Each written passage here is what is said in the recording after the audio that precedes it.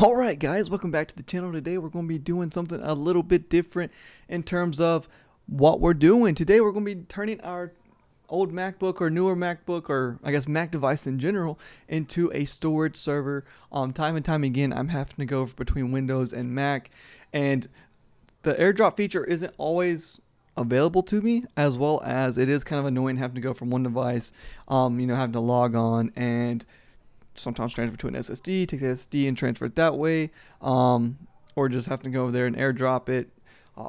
Yeah, so that's what I want to tackle that and get that out of the way so that I can reuse this and actually make, I guess, use of a device that might just be laying around. So let's go ahead and get into that, and let's go ahead and get started with how we can set up our Mac device to be our storage server. Alright, so right now I'm on my MacBook Pro. I've set this up on my MacBook Air, but I'm going to walk you through exactly what I did. So in the system settings, that's what you want to open up first, and we want to go ahead and search for file sharing.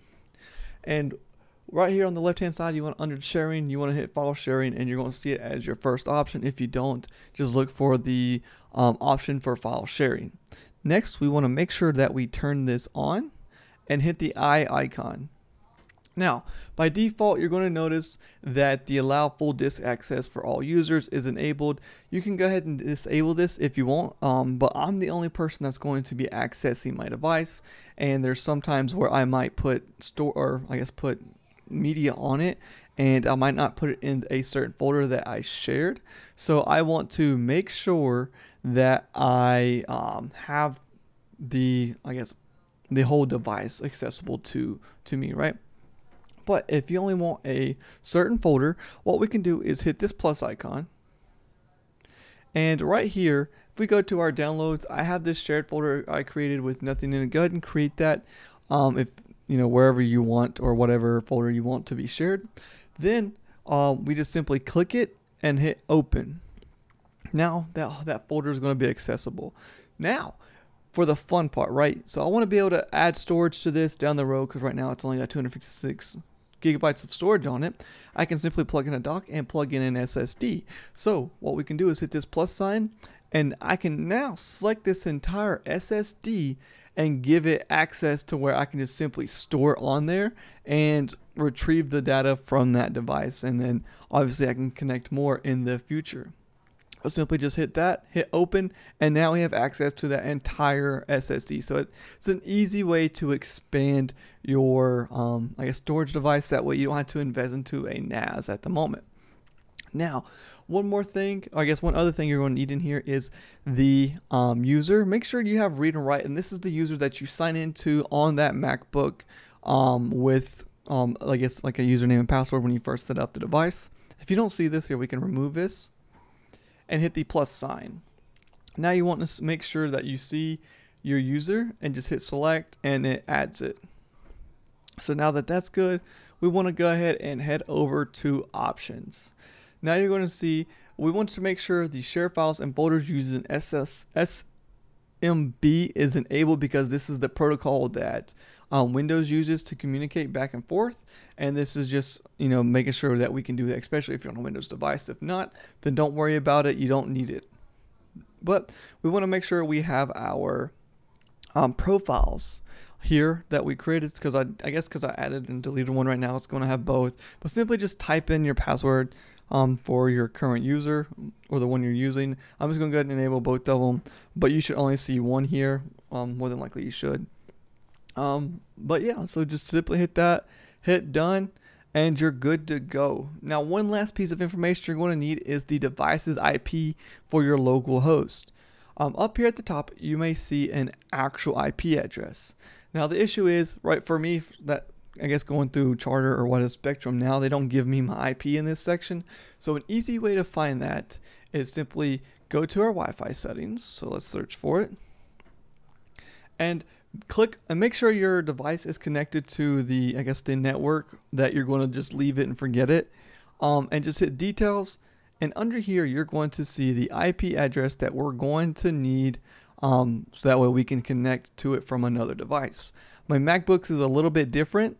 So you're going to see me connect to a different IP address, but it's still going to be like 192.168. It's just going to be a different endpoint or a different, I guess, port essentially.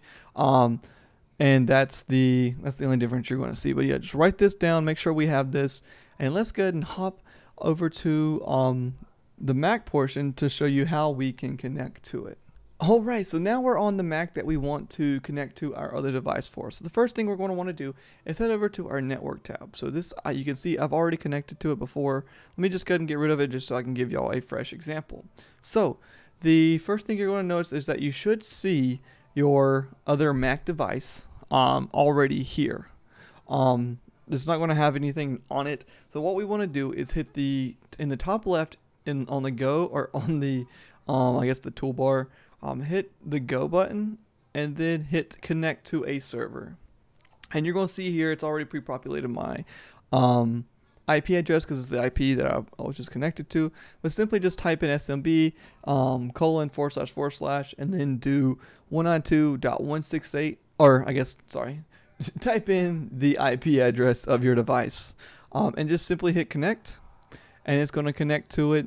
I've already put in my username and password, but if it simply asks for it, simply just put it in. Straightforward from there. Hit shared, or I guess whatever you want to. I've given it access to the entire drive, so essentially you can just click whatever. But for this instance, since I showed you the shared folder, let's just go ahead and hit shared, hit OK, and now you can see I am connected to my MacBook Air. So I can just simply go to old footage that if I need access to it, or just simply take this profile picture, say I want to use it for my current Premiere project, drag it to my downloads, and it is here. As you see, 938, it is 938, and you're good to go on that. So I'm gonna go ahead and get rid of this because I already have it. But yeah, so let's hop over to our Windows portion, so that way we can connect to it from our Windows device. Alright, so now we're on our Windows machine, and what we need to do is go to network, and you're going to notice that we don't see anything like we did on our Mac. Simply just go to your address bar, and right here you're going to see that I've connected to it before, but it's the same IP address, but just do backslash. We don't need the SMB colon part. Just do backslash followed by the IP. So I'm just going to simply click on it because I've done it before, and see it's going to ask me for my username and password. So simply type in what we set in the settings, and then obviously, like I said, the password that you use to log in to the device, and just hit remember my credentials and click OK. And boom, same thing that we had on our Mac. We have access to everything. Simply go to our shared. You're going to notice that this is literally the same profile picture, and I can just drag and drop, and there you go, complete, and we're good to go. 9:39 a.m. And yeah, so that is the cool part about having a MacBook or an extra Mac device, even if it's like an older generation. As long as you set it up like what I just showed you, you should be good to go. You don't have to invest in a NAS,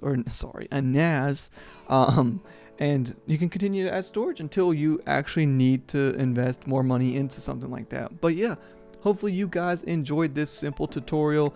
Hopefully I broke it down for you guys. If you enjoyed it, make sure to hit that like button, comment anything down below, or if you simply have questions or you're stuck on a certain portion, please feel free to drop your questions and I will make sure I get to them. And with that being said, hope you have a great rest of your day, and I'll see you in the next one. See ya.